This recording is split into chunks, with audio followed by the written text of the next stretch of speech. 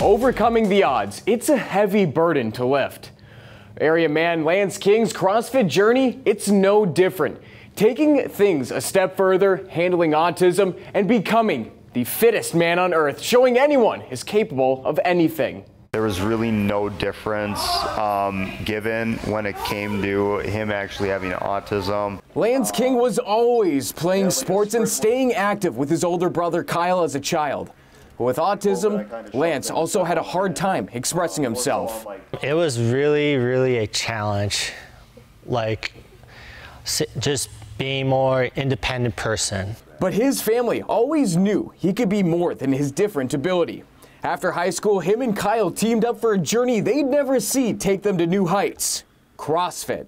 If it was for my older brother here, I wouldn't have gotten far, but I really just love everything about it.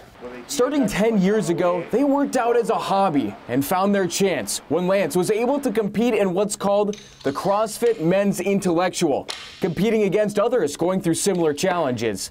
And in 2023, they got a message that has skyrocketed Lance's career. Both of us then receive an email from CrossFit HQ that says, we're going to need you to submit a video for this score because he finished #1. Oh my, this is awesome. Really awesome. Lance took home his first worldwide championship. And not stopping there, recently following up his title, going back-to-back in 2024.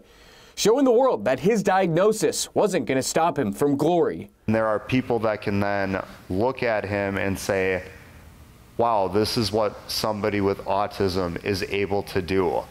Somebody else could do this. Winning that was really such a great feeling. Like, nobody knows what that's like, just to go through that and just to win. If you ask Lance, his message to others working through the similar ups and downs: just be yourself. In Wausau, Austin Schindler, News 9 Sports.